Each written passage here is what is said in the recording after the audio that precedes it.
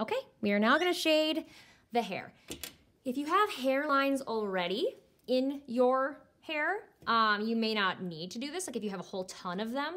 But what I like to do is first I will shade kind of, if there is any hair coming behind the head, I'm gonna shade a little. I'm using the side of my pencil. And I'm just kind of adding some graphite, adding some marks to this area right in here, where it would naturally look darker behind the head. Okay, so adding some shading there. Side of the pencil. It's very important, people. You don't want it to look scribbly, you want it to look kind of neat. And it should be in kind of a U shape. You can bring it all the way down to the bottom if you'd like. But it should kind of taper in a little, like so. You don't want the shading to go all the way out. Okay, and now since this is a larger area that I'm shading, I'm gonna use a tissue, okay, a Kleenex. So I'm gonna blend shade in here. Now I'm gonna go back in and re-outline the face so the face doesn't get too blended into the hair. There we go.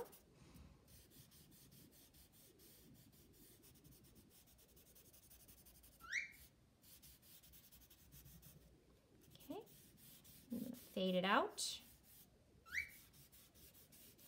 And then I'll re-add the lines back in because they're gonna get almost erased, basically. So, drawing back in my lines for my hair.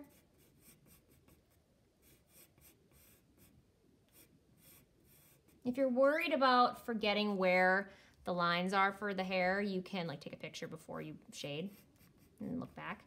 Now I'm just adding kind of some ripple to the bottom of the hair here just to make it look rounded.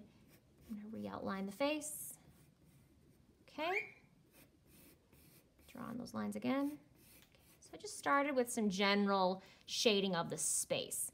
Now what we also wanna do is we wanna shade in these lines that we're drawing to make them look more, make each strand look more rounded. That's if you have very defined strands like I do anywhere. Okay.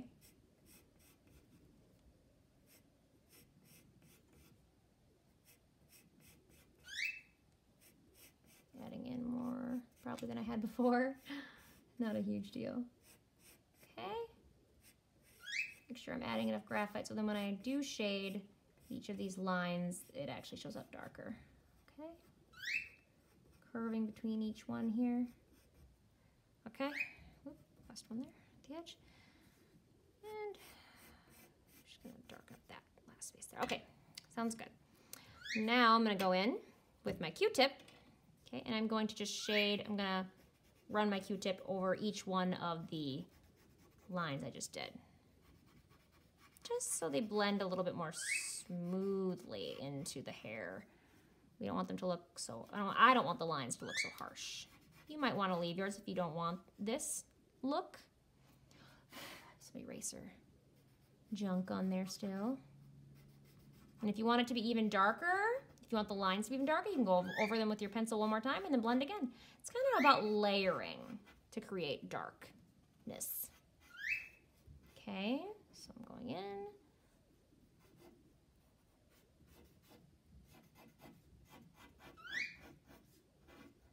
Okay, there we go.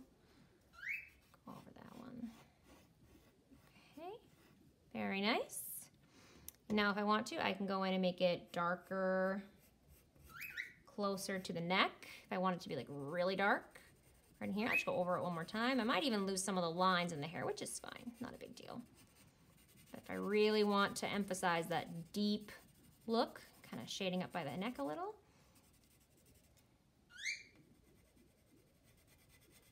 Basically what I'm doing is I'm just adding, I'm giving this depth. I'm giving it, you know, dimension, making it look more realistic.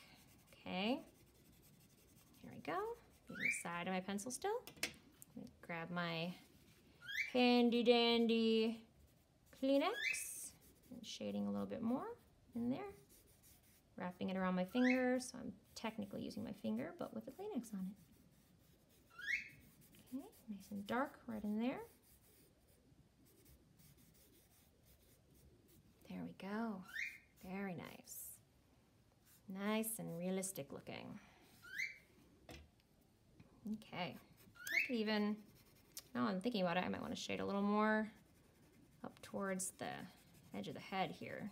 Just because I think it looks a little light there. It looks a little flat right by the face.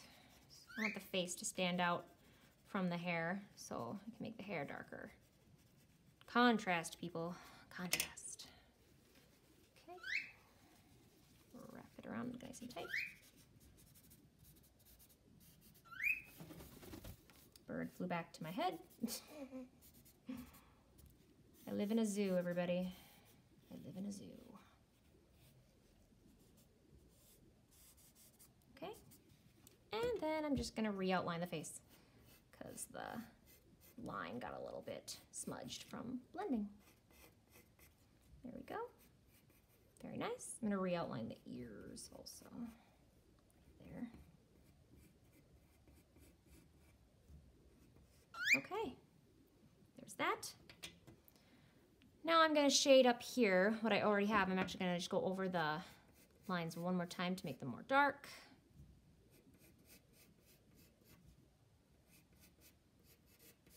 And then when I go over them, it will really emphasize the look of it. I'm actually gonna just turn each of these strands into like actual line there. Okay. So when you go over them, go like this. Just go right over the line. Bird does not want to go back to cage, wants to sit on my shoulder. Okay.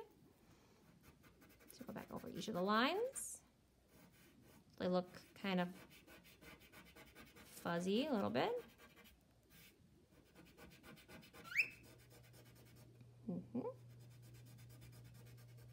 This is also going to give the hair some, I guess, color almost. It doesn't really give it color, but it gives it some value. Okay.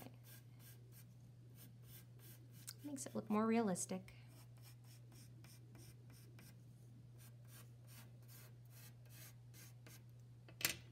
So if you look at the difference from one side to the next, it really does look good with the shading like this.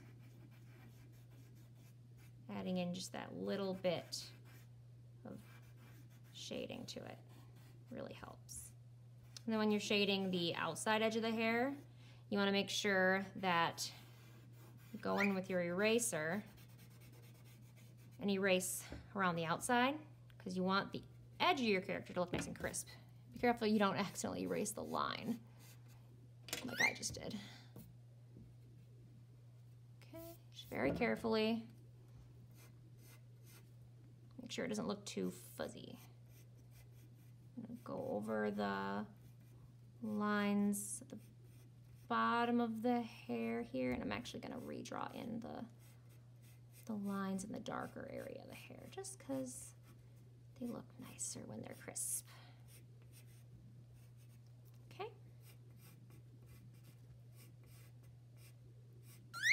I know, Bird. Pretty cool, huh?